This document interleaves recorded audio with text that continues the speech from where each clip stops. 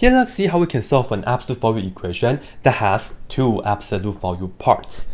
Usually, we'll just get rid of this absolute value, but we will have to consider the plus and also the minus cases.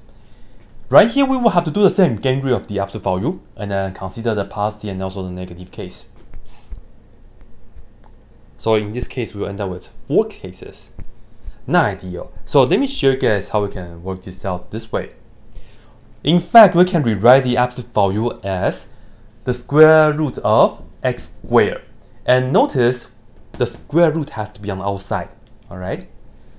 So let me just do a quick review for you guys. Notice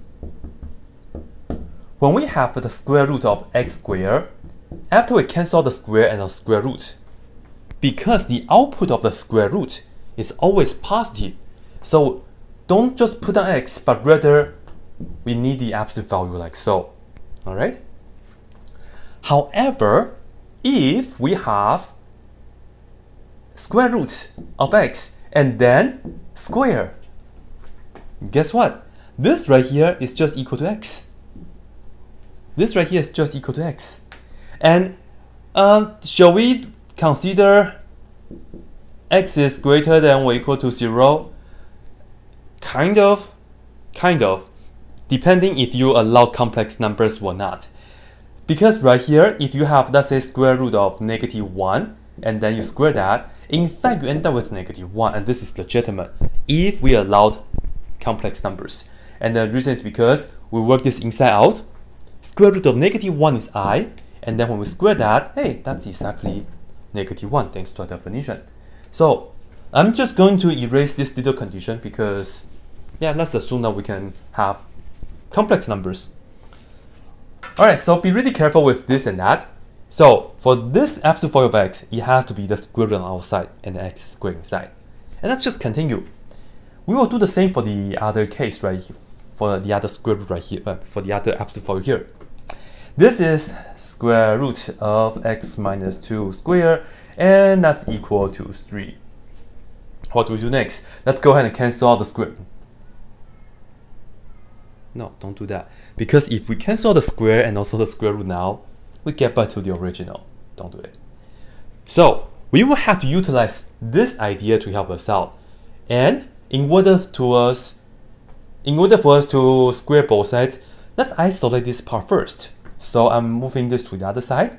So we have square root of x minus 2 squared equals 3 minus the square root of x squared. From here, let's square both sides. And on the left hand side, we can legitimately cancel this and that, and then we'll just have the inside as how it is, x minus 2 squared. Alright? And then on the right hand side, let's just multiply this out. So we will just do 3 squared, which is 9, and then minus 2 times this and that, which is going to be 6, and then that square root of x squared. And lastly, we add this part square. So that square and the square root will cancel, so we just get x squared. So we almost have a quadratic equation now, except for the fact that we still have this square root of x squared. And I want to isolate this so we can square both sides.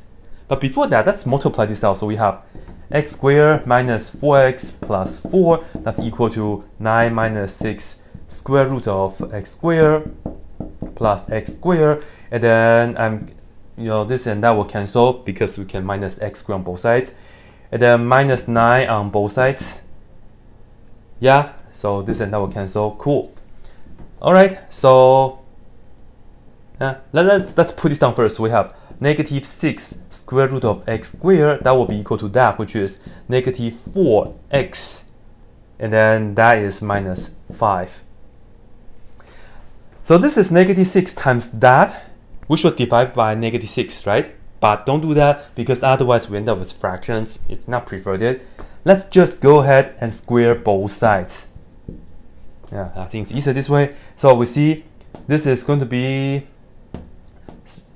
negative square is positive, and then 6 squared is 36. And then square root square is cancelled, and then we just have x squared. Good. And then here we will have negative 4 squared is 16, and then that will give us x squared. And because both of them are negative, so in fact this term will be positive. and then 2 times this and that, which is 2 times 4 is 8, and then 8 times that is 40x, and then lastly we add 5 squared, which is 25. Yeah, like this. Okay, now let's move everything to the other side. So we are going to get the following. Let me just put it down here. 36x squared minus 16x squared, we will get 20x squared. Bring this and that to the other side, so minus 40x minus 25 equals 0. Now we have a quadratic equation. We will have the two answers. Alright, so let's actually just divide everything by 5 first. That way we can reduce the number a little bit, and we get 4x squared minus 8x minus 5 equals 0. Can we solve this? Can we factor it? Yes. Let's do the tic-tac-toe factoring. So let's see. I want to have 2x here, and I want to have negative 5 here and 1. Check this out. 2x times 1 is 2x. Negative 5 times 2x is negative 10x. Right? Combine this and that together, we do get negative x. So we get the correct combination, and we will just have the factoring being 2x minus 5 times 2x plus 1 equals 0. So we put this to be 0 and then solve for x. We get x equals 5 over 2, and then same thing, and we will get x equals negative 1 over 2. Now we have two answers. We should check the answers, but I don't have too much. I run out of space. I did do the work already, right? So I'm going to leave the check for you guys. Just plugging 5 over 2 into here, and then just see if it works or not. Likewise, do the same for negative 1/2. And I'll tell you, this checks, this is checked. This is also legit. So here we have it. This is how we can solve an absolute value equation with two absolute value parts without doing the cases.